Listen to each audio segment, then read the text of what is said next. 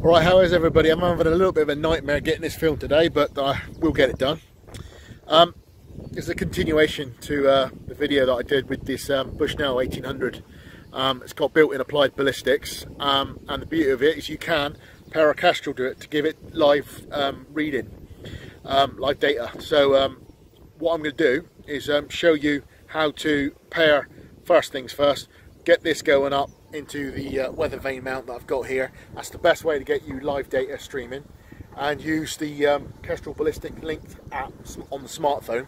Use that for single target engagement, and I'll go through those steps then, and then I'll show you how to connect your Bushnell 1800 to your Kestrel, and then you can use that for firing solutions on the go. The only issue I have, and I'm not sure if there's a remedy to it, is that the direction of fire has to be set back onto the Kestrel in order for you. You can't do it remotely through the app or through the rangefinder. Wind can be set live, which is great, and obviously range is live. But when it comes to direction of fire, that there can only be keyed in through here.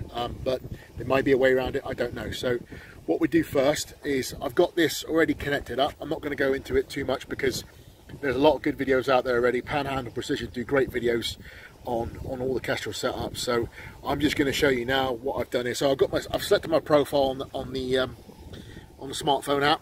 Hope you can see that. Not too much grease on my phone. We're going to send the profile overwrite, yes, and that's going to send the profile to the Kestrel 5700, which is done. So come out of there, just put that to one side for a moment, and then what we're going to do, I'll just come out of that. I'm just going to show you some. Environment is set to live, and as you can see the temperature is changing. You can give it a spin, but what I like to do is stick it in the weather vane mount for a few minutes, and that will get it pretty good. So as you can see there, it says Seiko S20. That's my profile. Environment there, yeah, that's set to live. Latitude is 51 degrees. I've got that set up already. Temperature is 20 degrees. What I need to do is go into ballistics, and no, I don't go into ballistics, do I? Ugh. Get it right, Paul. Who's having a mare today? You would have thought I would have known this by now. Target. Ugh. Right, target. So let's show that again. Right, so target there. I select that. Go down to direction of fire. It's DOF. At the moment, it's reading 149 degrees. Well, it will again read 149 degrees because this is what I'm going to do. Is select that. Go down to capture.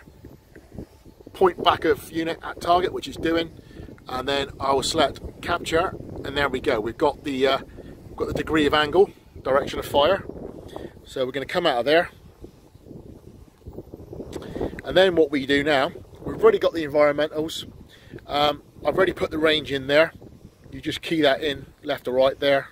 So yeah, as you can see, it's changing each time. So it's giving me a live data, which is great. So 249, and that's good, but what we need now is live wind. So we go down to wind, we press the red button, and as you can see that arrow comes up the next there, that gives us live wind. So what we'll do now is we'll open this up, and I will just install this into the weather vane, and then we'll go from there. Okay, so I'll just turn that way there. That's giving me live data, what I've got hold of at the moment, but what it will do, it will swing into the wind like it's doing there, as you can see.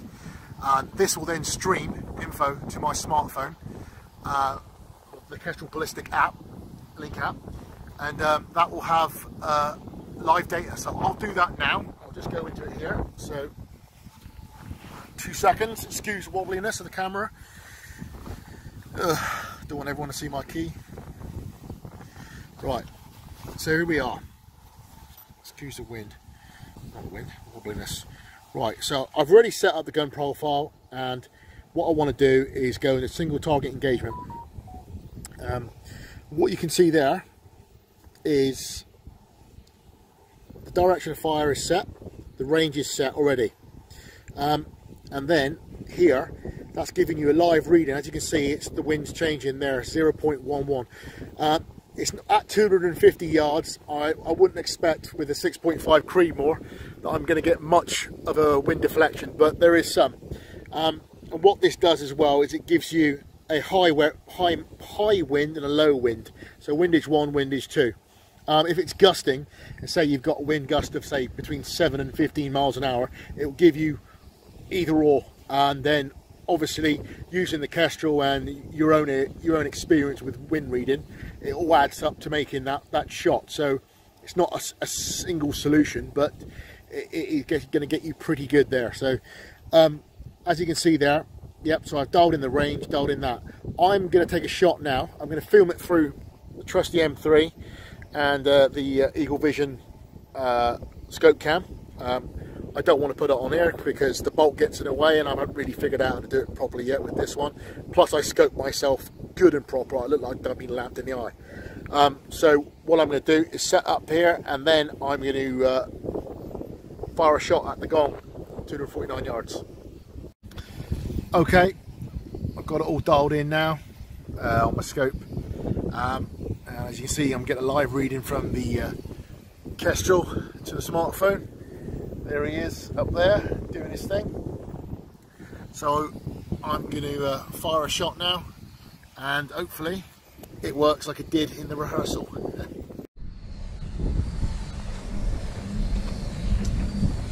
Right.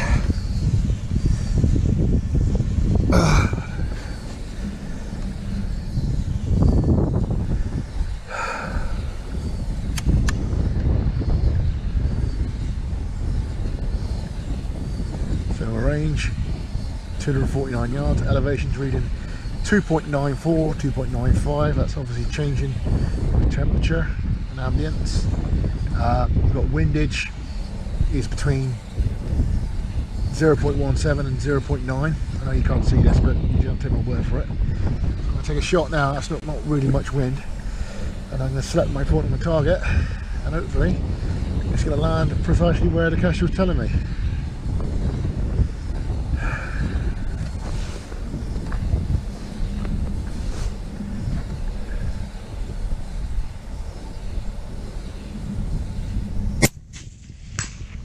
Oh yes, please. Precisely where I wanted it. Awesome. I got gun safe. Okay, awesome. I love it when things actually work. So, and it's only one shot, but I have done a lot of shots off camera, and yeah, that is doing exactly what I would hope it would do. I will think about putting the ranges out, but right in the meantime, what I want to show you now is how to connect your Bushnell 1800 to your Kestrel so that you've got live data streaming to your Bushnell. So what you need to do first, get your Kestrel. You've already done your clearing out of your environmentals and all that. What you need to do first is set Bluetooth. As you can see there, it says connection PC mobile. That's because it's connected to my phone. You want to get it connected to that, you scroll across and it will say device. Scroll down, device connect, name, that's my Nitro. Obviously it's there already. Press your button there, sorry. Press your button and it's connected. It will once you've paired your Bushnell to your Kestrel, it will automatically find it. Same as your Bushnell, it's connected to your phone, it will automatically find it through Bluetooth. So there we go, it says connected. Exit, come out of there. You see the little Bluetooth symbol there. That means your device is now connected. What will happen is this does power off after about, I think, 30 seconds to save the battery. As soon as you press that button there, your standby button there, as soon as you press that, that will activate the Kestrel. Connection will be automatically remade, and then you can go for your firing solution. But so with this, again, if you want to get it connected to your Kestrel, sorry, for your Bushnell to your Kestrel, you need to set the direction of fire. Now, I'm not 100% in what I filmed today. I'm not 100% if I know that I can change the direction of fire using a smartphone. I know for sure that you cannot change the direction of fire remotely using the rangefinder by just pointing. It would be great. Maybe more expensive ones do it, but the whole point is that this Bushnell is 400 quid. This is 350, whatever it was.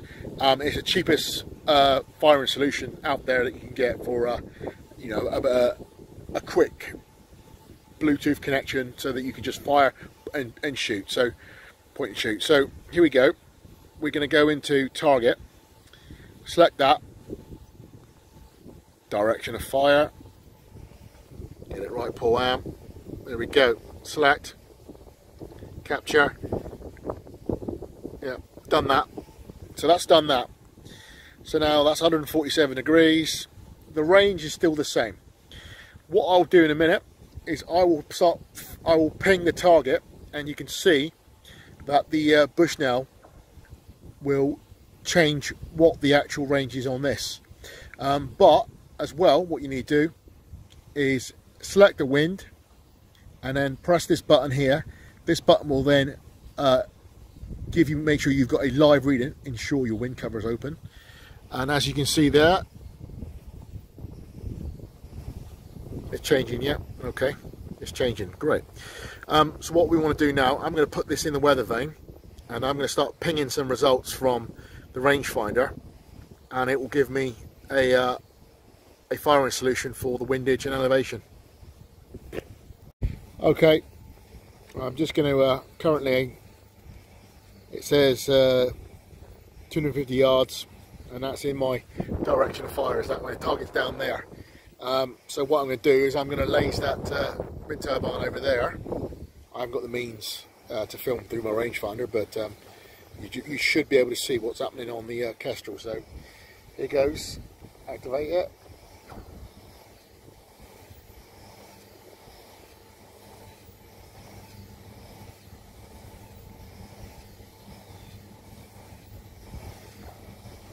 So 377 yards, and it's telling me the elevation 6.13. So there you go, it streamed it to the Kestrel, and obviously that is giving me the same data on here, which is great. So they both work.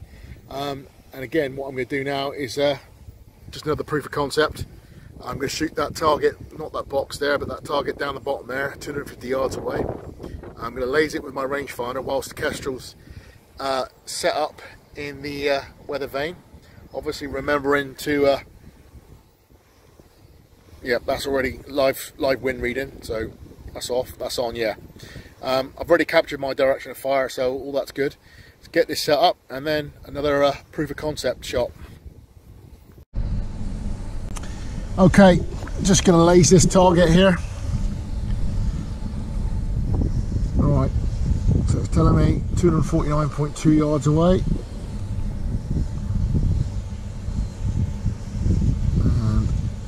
Yeah,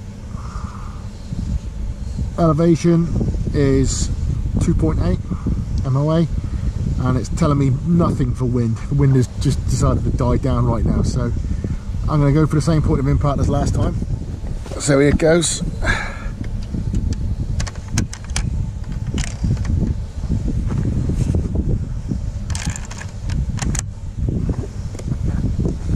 Excuse the heavy breathing.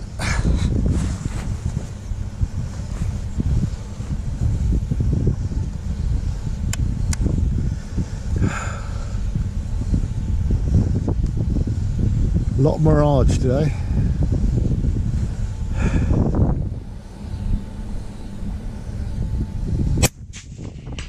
Oh yes, please.